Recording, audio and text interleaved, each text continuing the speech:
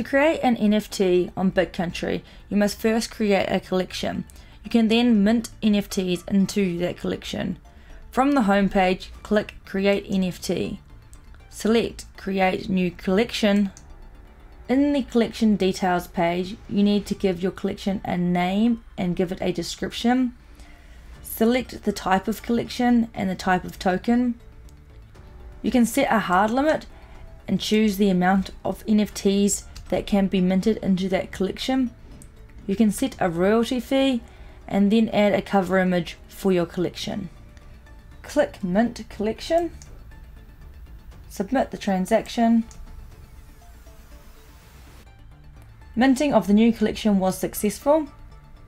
The collection will appear once it has been verified on the blockchain. When you refresh, you will be able to see your newly created collection. To mint NFTs into the collection that you have just created, select onto the collection. Here you can see an overview of the collection that you have just created. To mint individual NFTs into that collection, click Mint NFT Asset.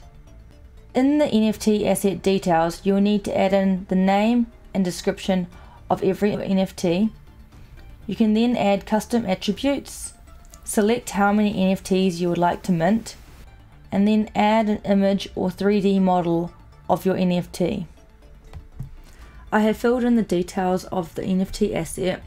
Because I have uploaded a 3D object as my NFT, it has also given me the option to add a JPEG as a static image for the thumbnail. Click to mint the asset. Submit the transaction. Minting the new NFT was successful. Refresh the collection page and you will be able to see the newly minted NFT. Click on the name of the NFT to open up the metadata about that NFT. To enlarge the image, you can click on it and then rotate it around to see the finer details. You can also see the total minted number of NFTs, the amount that are for sale, the owner's wallet address of that NFT, if the NFT is listed on the marketplace, previous ownership of the NFT and history of transactions, and NFT supporters. Remember that the hard limit of the NFT collection is the maximum amount of NFTs that you can mint into that collection.